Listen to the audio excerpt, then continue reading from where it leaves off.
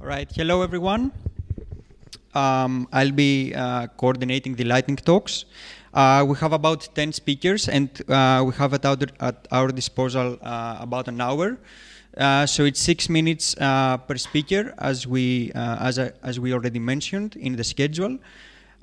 So let's begin. The first speaker is Miroslav Suki. Yeah, perfect. With Mock, What's New?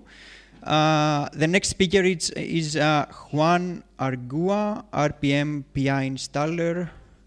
Perfect. He should be prepared right afterwards. And yep.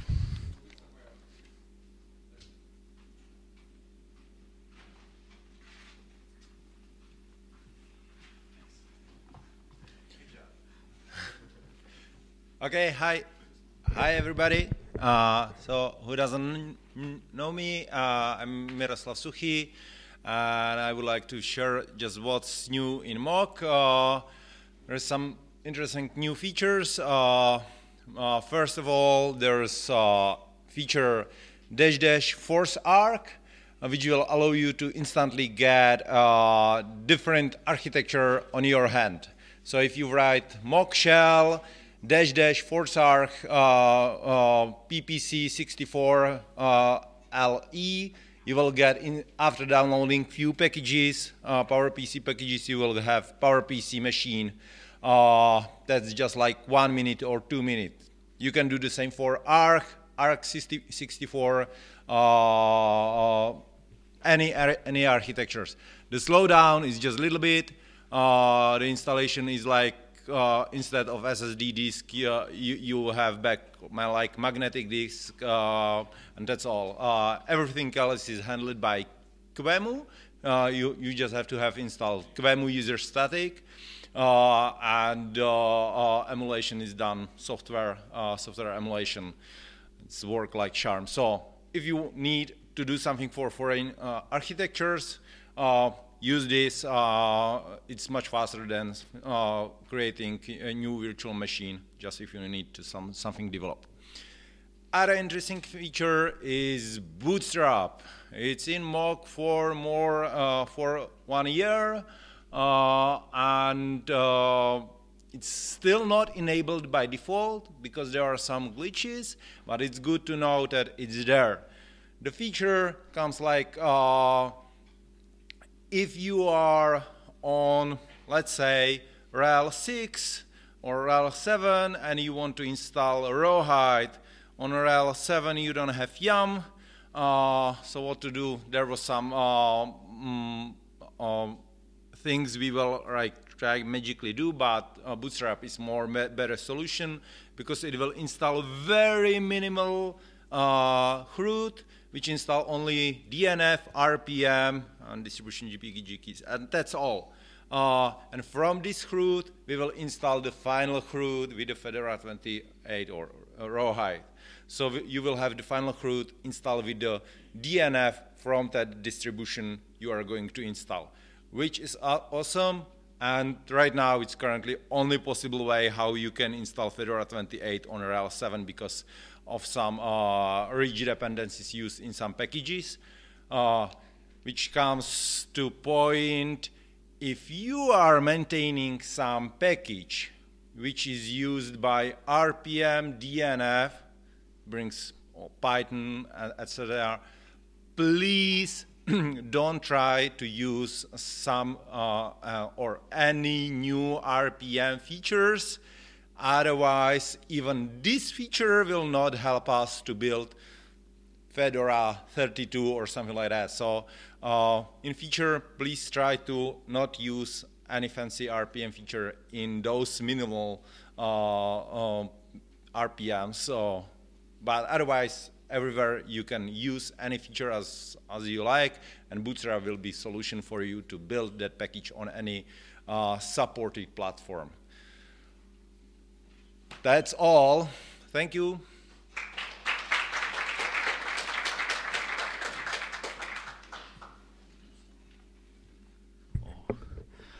Good morning, everyone. My name is Jun Aruga. So I have 6 minutes for my presentation. So today, what I want to share for you is about one product recently I developed.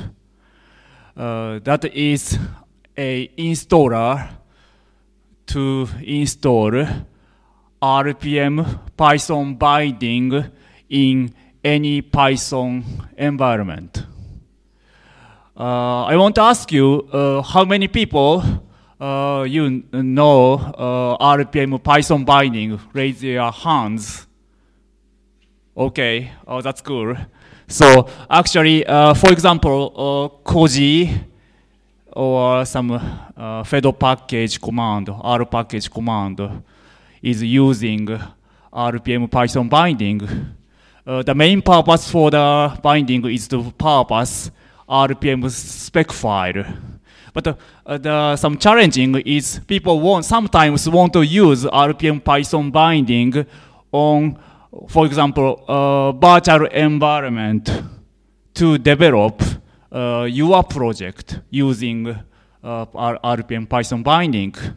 And this installer solves the problem. And some people want to use RPM Python binding on, for example, Python 3.5, not 3.6. RPM Python binding is provided by RPM for Python 3.6, but people want to use for different versions. And on CentOS, the Python binding for Python 3 is not provided, but still people want to use and my installer to solve this problem. Still, we have 3 minutes. And the main architecture is, the main benefit is if your project needs RPM Python binding as a runtime dependency. Your project maybe cannot upload to PyPy remote server, right? Because RPM Python binding is not published as a PyPy package. But using this installer, you can publish your package to PyPy server. You can publish. And actually, the Koji is using this technology. So you can publish your Python application to PyPy server. So main architecture is for example, pip install rpm-py-installer. So in this timing, the application will get source code of RPM and only build a part of Python binding, not entire RPM. So that is the main architecture. So that enables to build RPM Python binding on any version of the Python. So yeah, you can use it. And still I have 2 minutes. What's the name of the project? Okay, the name is RPM-py-installer. RPM-py-installer. Just remember the name.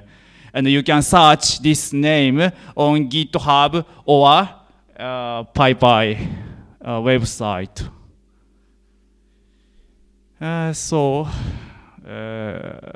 Any questions? 2 minutes, I see. No.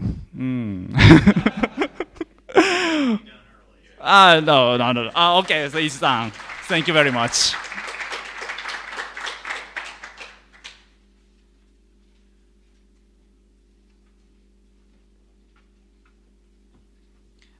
Thank you. The next speaker is Luca Bruno. His talk is Ignition First Boot CoreOS Provisioning.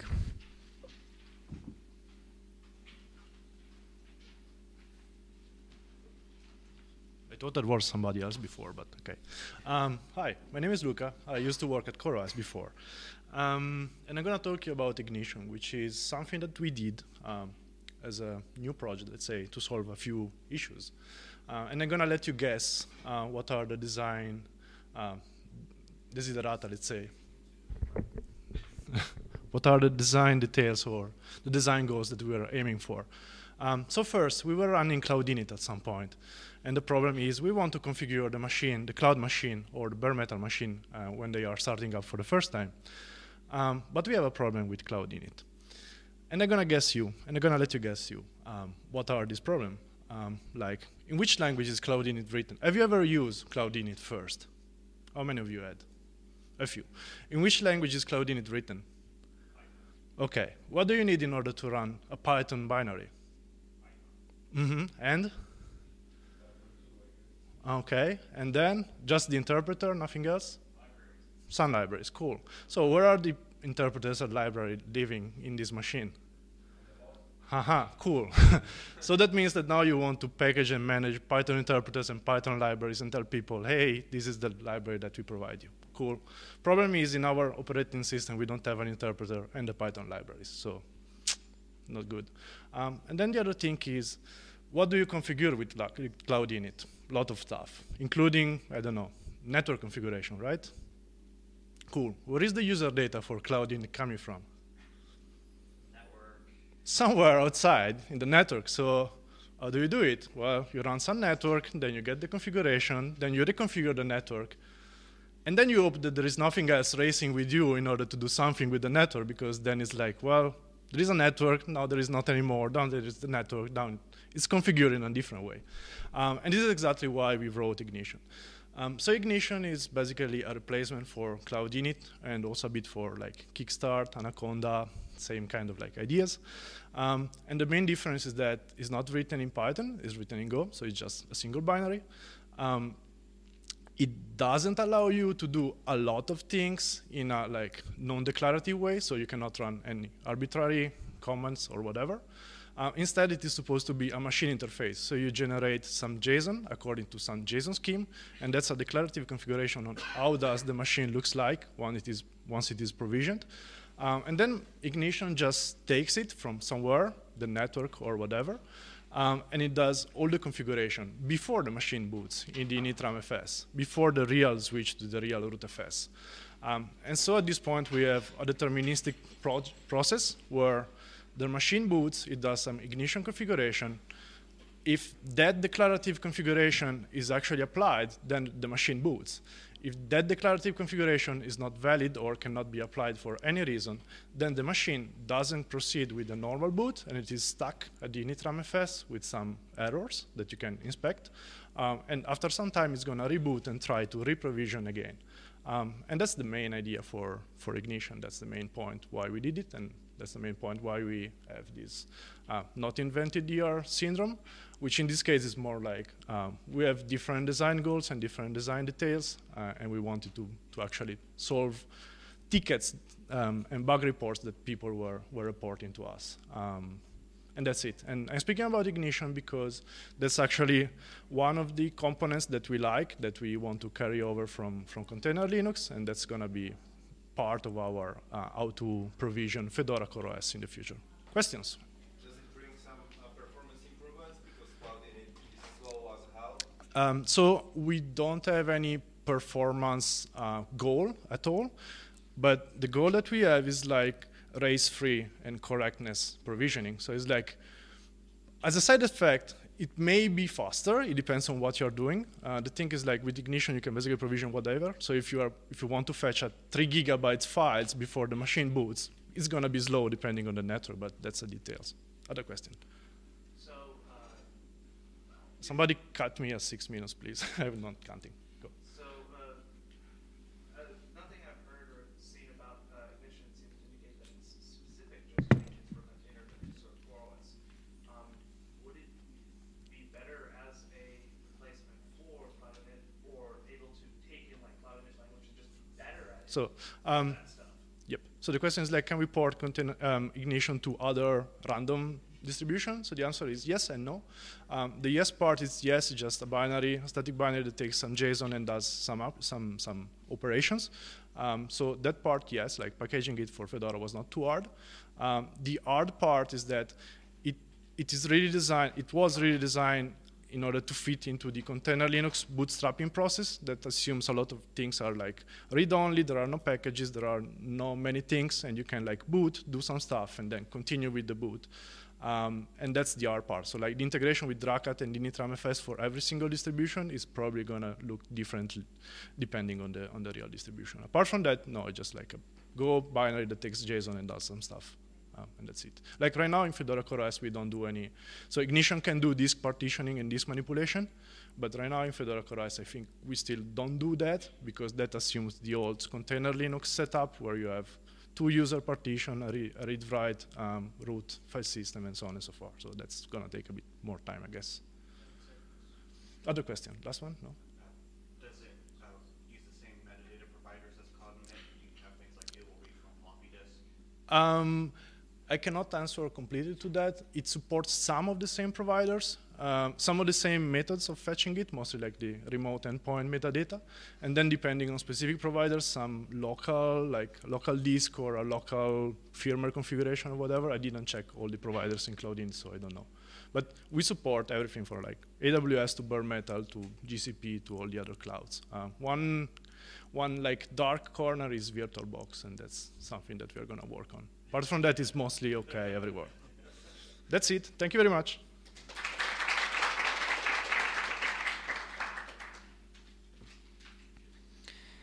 Thank you, Luca. The next speaker is Praven Kunov with Fedora ISO for Mind. Yep. Thank you.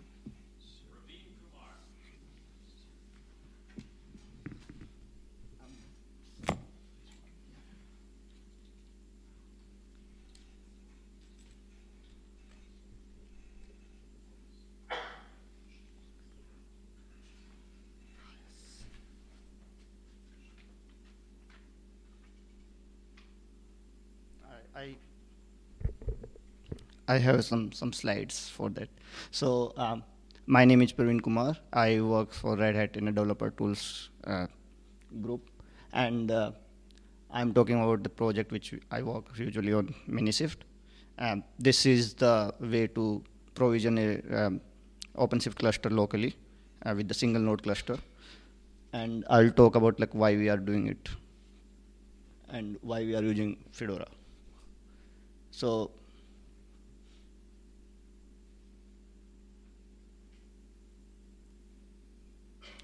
So Minishift, we say it's run OpenShift locally. This is a basic architecture how Minishift actually works. So we use something called libmachine, and libmachine is actually manage the VM lifecycle for the Minishift. And using the Minishift, we actually create a VM using the native hypervisor on the system. Like for Linux, we use KVM, Windows, we use Hyper-V, and for the Mac, we use Xhive. And then we use the OpenShift client binary, which actually internal do the OC cluster up, and then OC cluster up actually deploy the single node OpenShift cluster for us. We already have some existing ISO for tryout and in the VM. So we have CentOS, we have something called boot to Docker ISO, and we had a Minikube ISO. Which we deprecated because it was not working as we expected to work, so we deprecated that ISO. Why we want to use the Fedora? Very simple way that now there are a lot of different container technology which coming into the picture, like Podman is there, Cryo is there, Builda is there, and we also wanted to use the same thing. Right now OC cluster up doesn't have the option to actually select the different container runtime. Still use the Docker as a default, but even then, if a user want to like try out some command with the Podman or some command with the Cryo, he can log into the SSH to the VM, which is very easy for the Minishift because it's already there. He just do Minishift SSH and then try out all the commands.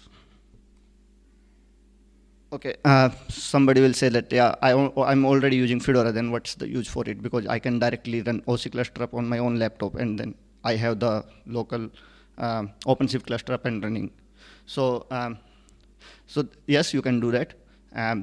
It's good if you are only try to use only single OpenShift version. Like if I want to use like OpenShift v3.6.1, and tomorrow if 3.6.2 is released, with OC cluster up, I can only provision one single OpenShift cluster on my own laptop. But if you are using Minishift, what we have is something called profile. So what it do is that each profile can have a different version of OpenShift, so you can actually test your application across whatever the version you want to select. Then how to build the ISO which we are using. So we use the Kickstart file the old way. We already have a GitHub repository, and I was having a talk with Mohan, and we want to make it part of the Fedora. And then what we'll do is that once we have it, then with the official way we can release that ISO. But I have a locally built ISO myself. So this is how it actually looks like, right? If you do SSH, you can check what's the Fedora version I'm using. So if you don't believe on the screenshot, I have to go to the terminal, try it out. But I don't know how much time we have. But yeah, and then what if I have some issue? So we are on the free node called Minishift. We have a mailing list. We have an issue tracker, and we think that we have very good documentations around what we do. But if you still think that there is some confusion around the documentation, let us know. We have some dedicated person for the documentation. So that's it. Are we good on time? Yeah. Okay. So if you have any questions, yeah. Sorry, what? Yeah. So the default we use for the VM is like 2 GB of RAM and 20 GB of disk space, but that actually depends on the application. So some of the people who are actually using Minishift, if they want to deploy the application which are like more resource hungry, so they usually use like 4 GB or 6 GB of RAM, and then, but for the user who want to just play around the OpenShift to see how it works, I think that's the best what we have. Yeah. So with the Minishift setup, you mentioned that it does an OC cluster up. So does that mean that the applications you test and deploy inside of the Minishift, do they persist through reboots or reactivations of the machine that it's operating on, or does everything just kind of fade away if the machine gets powered Yeah. down? So this is the live ISO. So the disk size, right? The disk, there's a standard persistent disk we create like 20 GB or whatever the user give. What we do is that we mount in the live ISO. So whatever written in the disk unless you delete that VM, that is there always. So you can stop and start, and your application is up and running. But if you do delete, then it will be like nothing will be there. So you have to again. But the good thing is that we also have something called host folder mount, which we use SSFS. So you can actually mount your host to the VM and have it like everything whatever you need for persistence should be there. So that way. So what is the target for the Fedora deliverable that will be basically Yeah. a virtual machine image that developers will run on their laptops? Is there interest in making that be like an Amazon image as well, or is it developer laptop? No. So the thing is that if we want to make it an Amazon image, I think because the content is not different what the Fedora supposed, the Fedora default Amazon image have. So it just doesn't make sense. But what we want for the developer is that if they want to try out Minishift on your local host, they can use that ISO and try it out with the. Have you talked to the people doing the GNOME boxes about making it be a default option there? I didn't. I can talk about it. Thank you. Thanks.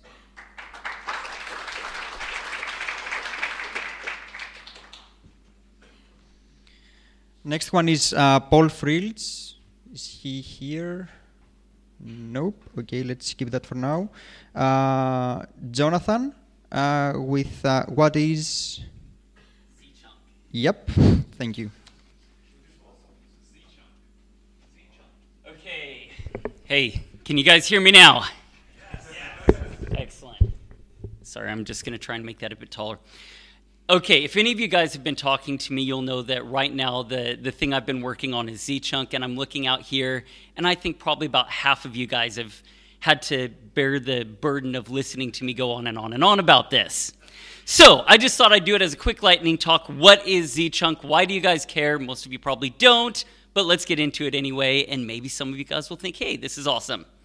Zchunk is a new compression format, and your guys are like, why on earth do we need a new one? We've got about 10 of them, right? Well, the thing is, Zchunk is not actually a new compression format. It's reusing another compression format. In fact, it can use different compression formats, but what it is a method of compressing files where you split the files into independent chunks. And the reason you do this is so that when you are wanting to download a new version of the file, you are not stuck downloading the whole file again.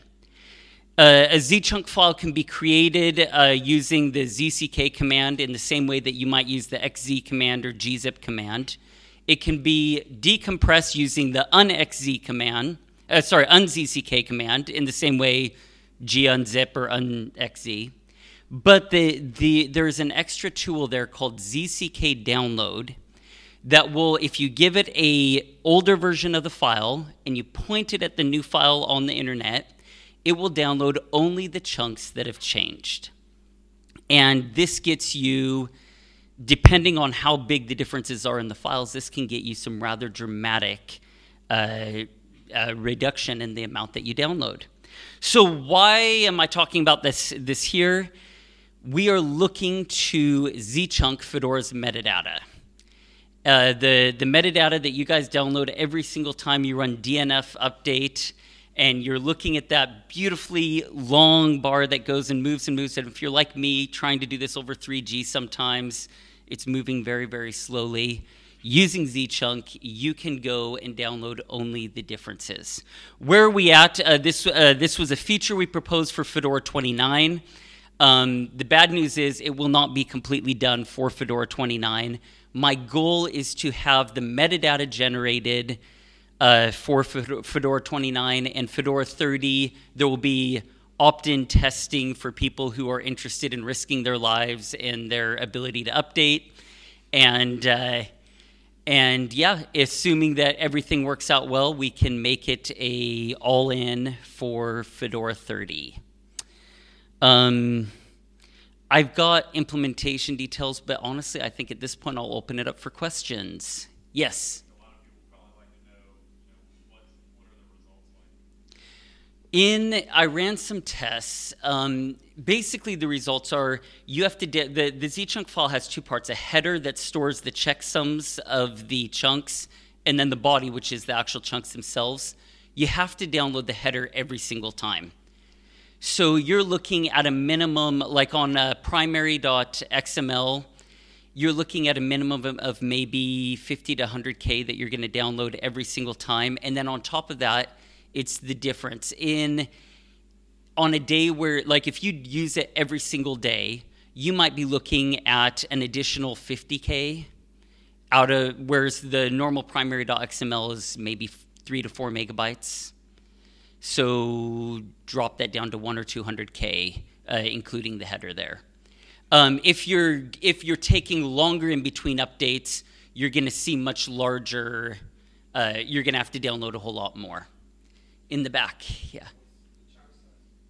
The chunk size varies. We're using a couple of different ways of generating the chunk size. With zchunk, you can actually manually end a chunk wherever the heck you want to. The key thing is that you always do it in a consistent manner.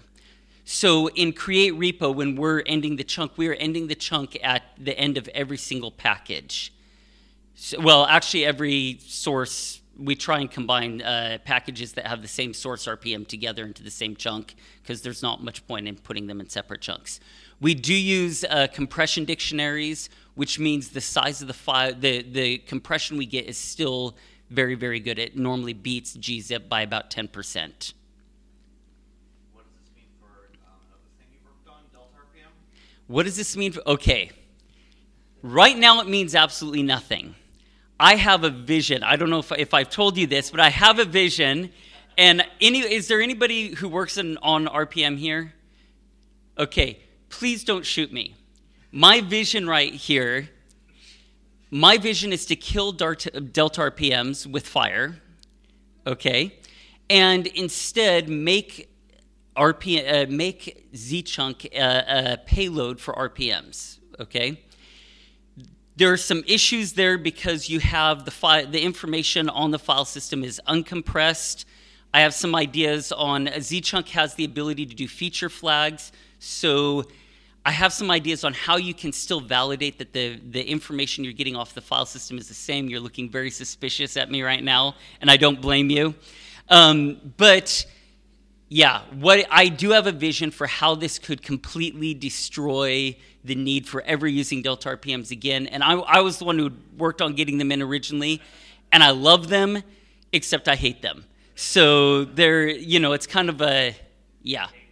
So, kind of related to that, what is the server load for a compose that includes the zchunk information? All it is when you're for create repo C, when you're compressing the file, you're just compressing the file. There's not in the whole 8.5 hour compose cycle. It might take the compression level we're using. It might take a little bit long, another minute, another 2 minutes. RPM is like 2 or 3 hours. Yeah. So well, and if we could get rid of this, it would be increasing the time it takes to create. It would actually be moved to Koji, because it's when Koji would create the RPM, you would be the compressing the RPM would take longer. But the beauty of zchunk is we don't have to know the old version. Delta RPMs, we have to know the old version and the new one, delta in between them. Zchunk, it's up to the client to work out what it wants to grab. Thank you.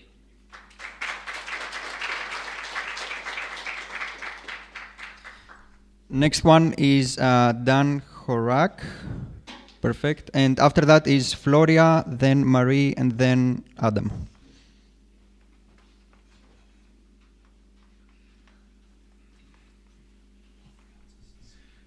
So, hello, I guess you know me. I'm Dan Horak, working on the alternative architectures, primarily on the IBM ones, and the lightning talk is about, using an open power workstation or system as a workstation for daily use.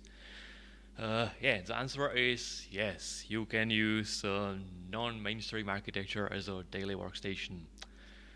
I personally use it with XFCE. There are still some issues with those 3D graphics needed for GNOME.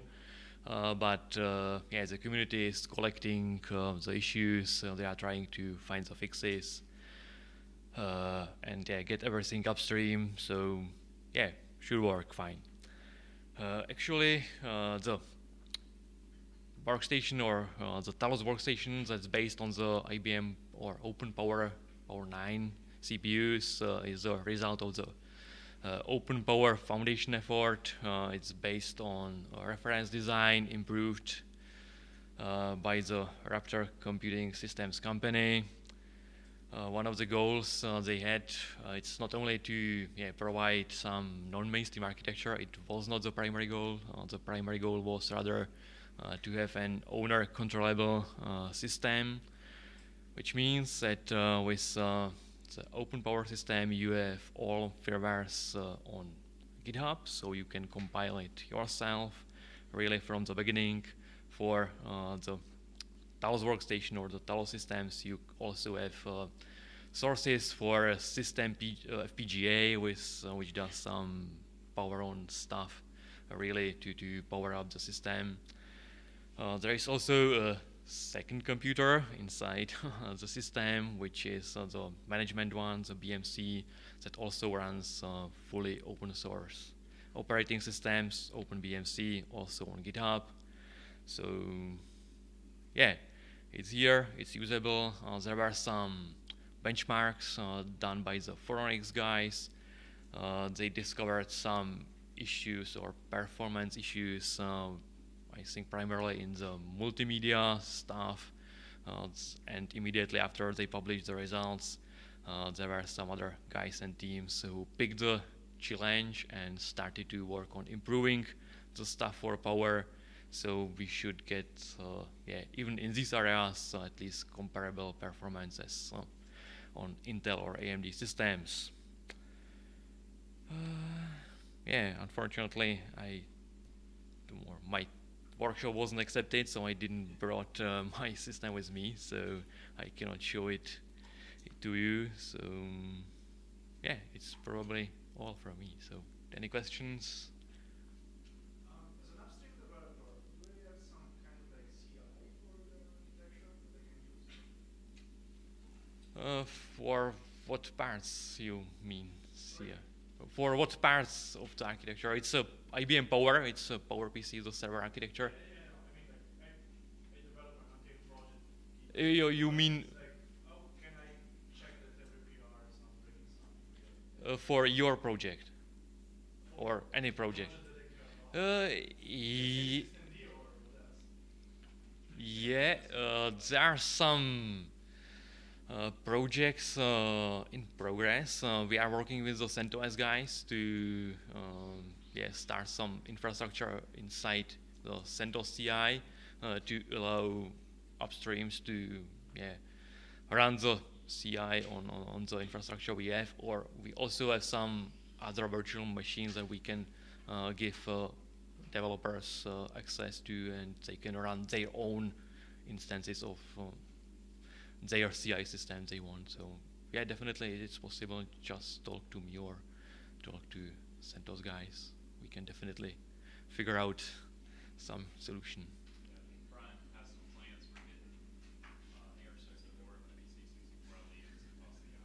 Yeah, that these architectures should be possible with the CentOS CI. The other architecture we care about in Fedora, the S20, it's a mainframe, it's a bit more difficult, but we have also solution, or we had a solution, I think, even 2 weeks before, and hopefully so next week it will be back, because yeah, the machine we used or the hypervisor somehow died, and they are reinstalling it, so should be back again. So, any more questions? No, so thank you. And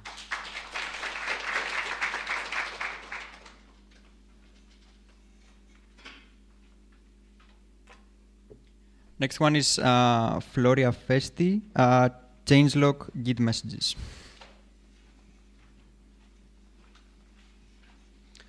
So the question of what to do with the Git changelog has come up a couple of times. People have been annoyed of doing changelog in the spec file and then having to type it again into Git. And every time you try to have some changes and put it in another branch, it also gives a huge merge conflict. It's a pain. And I was in my back of my mind, so what to do with that. But I didn't really figure out what could be done. I mean, yeah, someone just write a script to create a changelog, then use include, and don't bug RPM developers with your stupid details. But it still kept in my mind, and so I was under the shower, and my brain cooled back to a working state, and it made click, and I realized the problem is actually not the changelog itself. The problem is all those merge conflicts. And those merge conflicts are actually not really created by the changelog. They're actually created by the version, actually the release number, which is annoyingly getting changed every time in a different way. And so I figured the only way to actually move the changelog out of the spec file in a way that it actually reduces all those merge conflicts is to move the release number out with it. That's basically the only way to actually get rid of that. And so I was wondering, can this be done? So I wrote a small Python script, and that basically does this.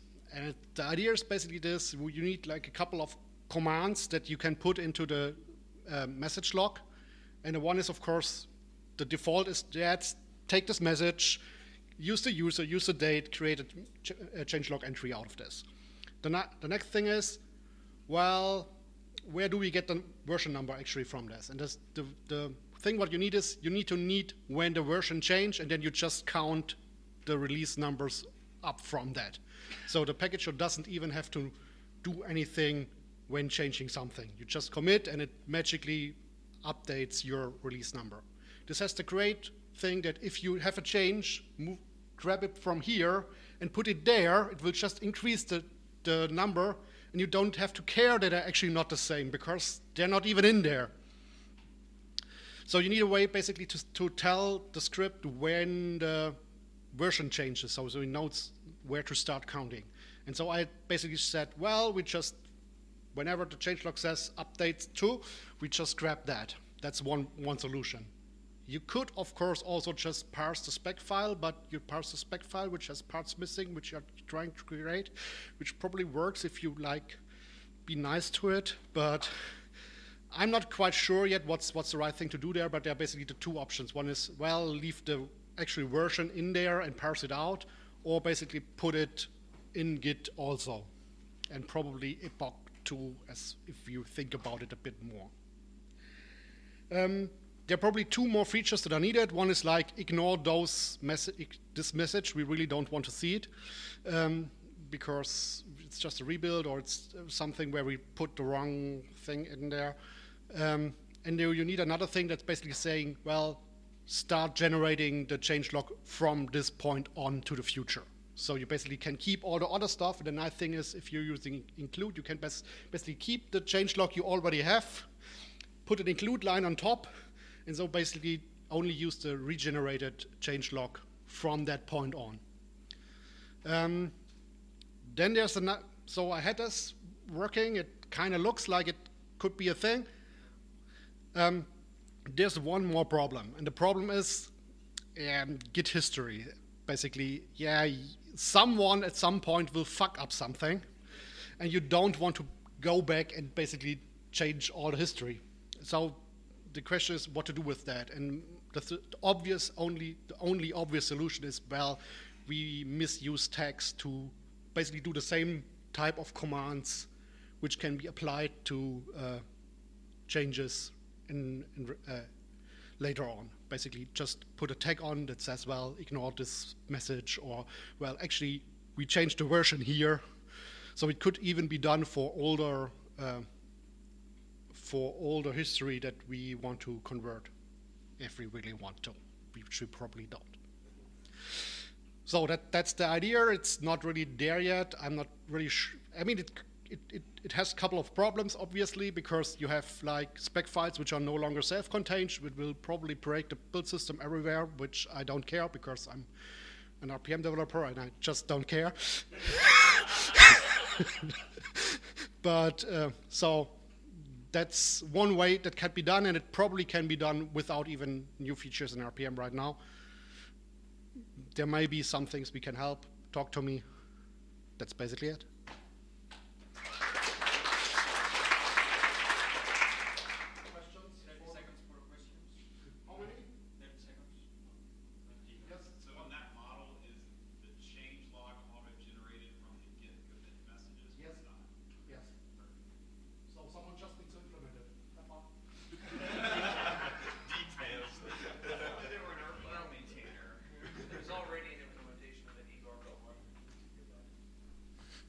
The next one is Marie, badges, micro brainstorming.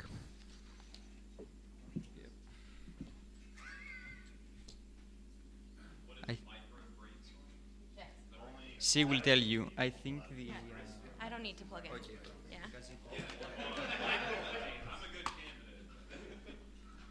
Hi, I'm Marie. Oh, here we go. Hi, I'm Marie Norden, and I am the Fedora Badges Design Maintainer.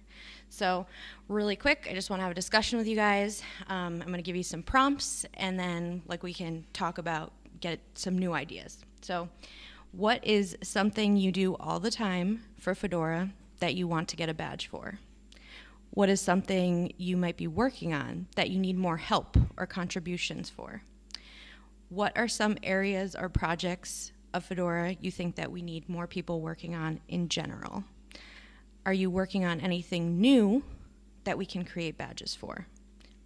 And then any other just general ideas are also welcome, but I ask you to be as specific as possible because I'm going to open the issues later and I might not know as much as about that topic as you do. So go ahead. I'm going to take notes. Bugzilla. I thought we had a lot of tickets open for that, but it wasn't possible. Is it possible now? Bugzilla hooking it up with FedMessage? Yeah? Well, There needs to be a mapping of Bugzilla accounts to FAS accounts. That already existed. Binds by your email address. okay. So anything that was previously marked as not possible for Bugzilla is now possible. Theoretically. Okay. And also, apparently Bugzilla 5 is going to have SSO with FAST, so that doesn't even matter either. All right. So I will revisit some of those issues. Anyone else? Module builders. Oh, it's okay. There's like 6 badges for comments behavior that do not work, so it would be nice to get those fixed. I will note that, but that is not my job.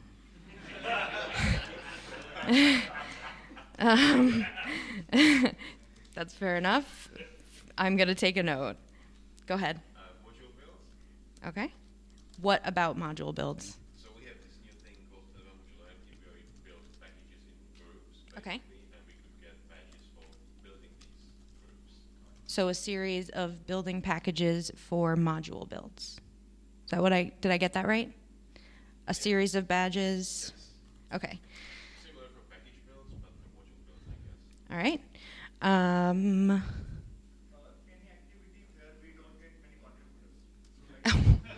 Okay, so that's not specific. That's very general. Yeah. Okay. Dusty. So yeah, we've got a couple new like special interest groups and different working groups with Fedora. I need to file a badge for CoreOS type Okay. idea. But we also have like starting up Rust group and a Golang group and also a container sig group. So Okay. Rust group, GoLink group. containers, special interest groups. So things like that are new things that are coming along in Fedora and things that we could possibly create new badges for. Sure. Also, the Silverblue team. Do we have one for that? Or I think there's a ticket open regarding Silverblue, but I don't know if it's for membership or being part of the group.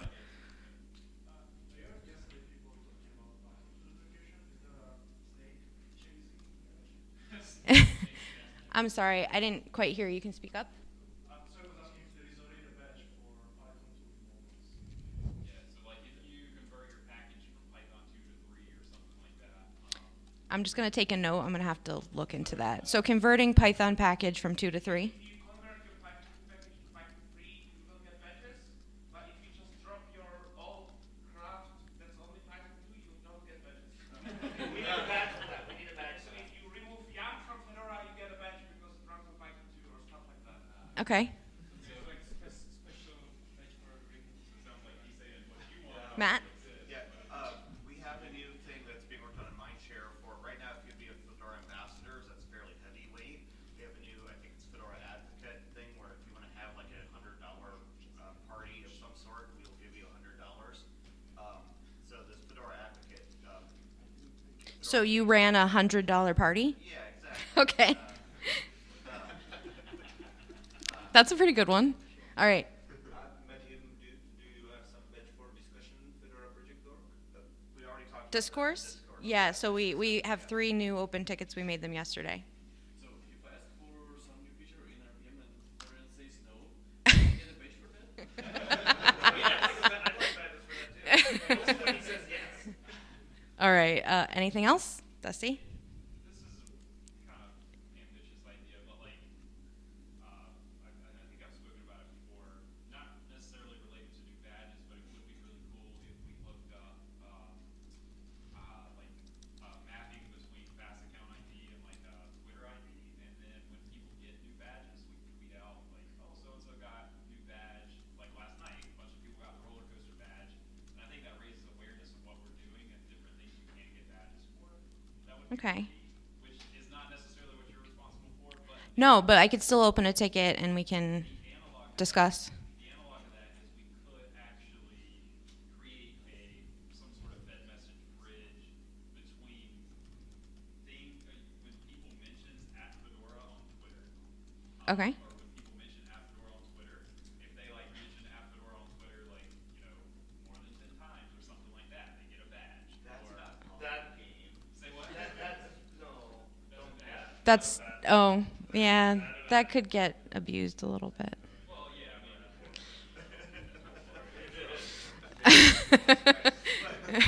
I mean, it's a cool idea. Yeah. I'm just going to mark that one as this is a bad idea.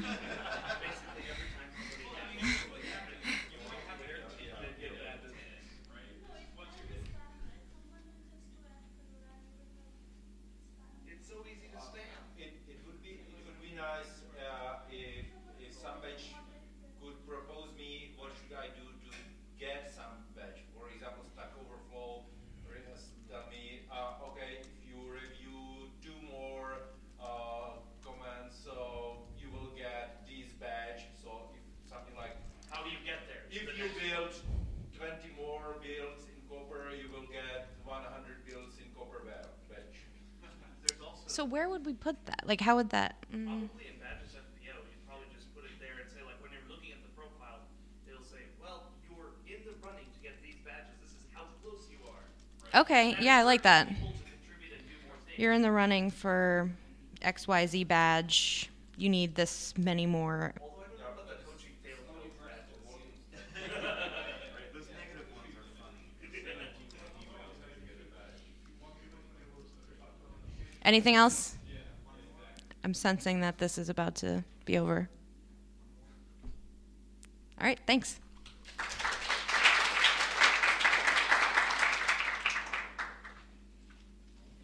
Okay, and last but not least, Adam Samalik. Yes, I'm using macOS to make Fedora better.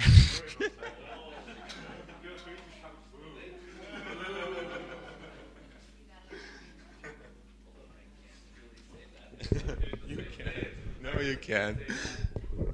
Hey, yeah, I know that's a horrible title, and I apologize. And feel free to just shout "boo."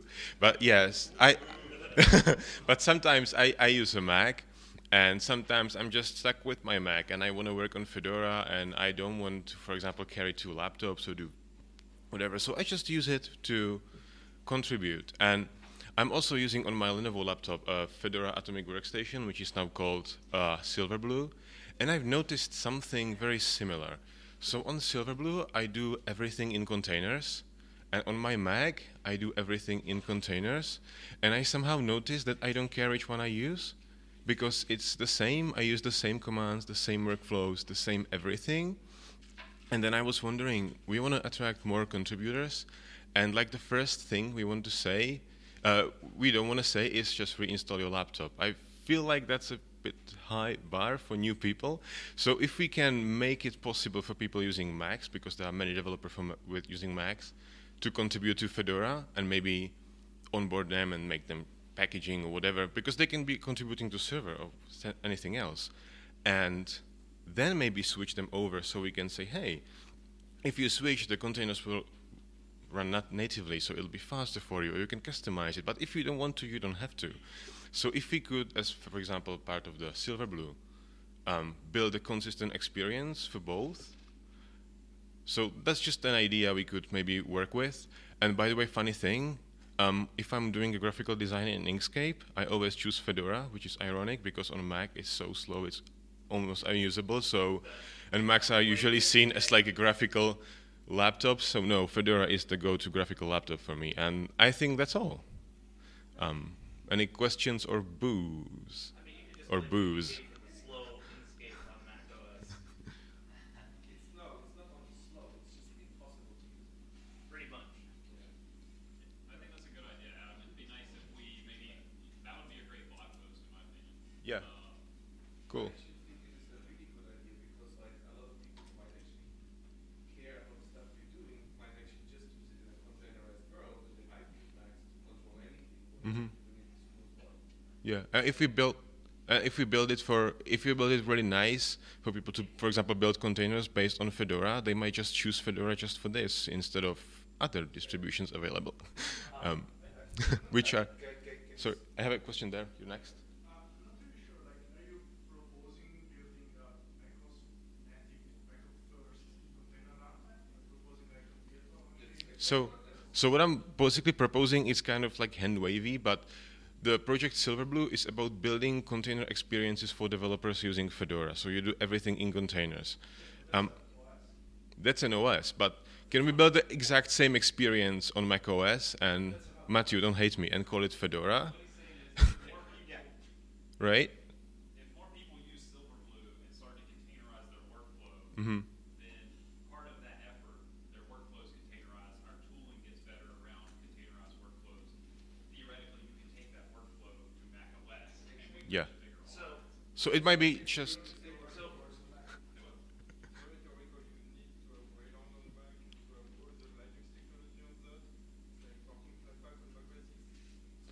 Oh, this was mostly about the command line tooling.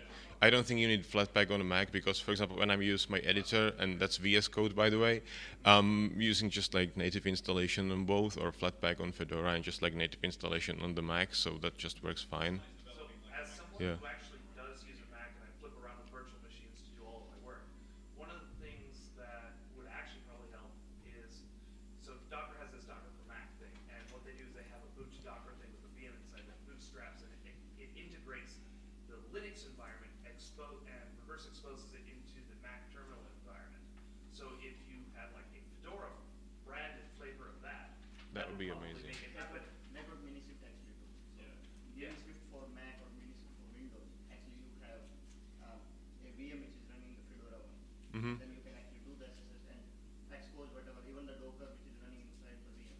You can expose that and use the Fedora specific or whatever the ISO you're using, specific Docker daemon to interact with. And even whatever you want. It'd just be less crappy because it's not a weird Alpine Linux tool that doesn't work correctly.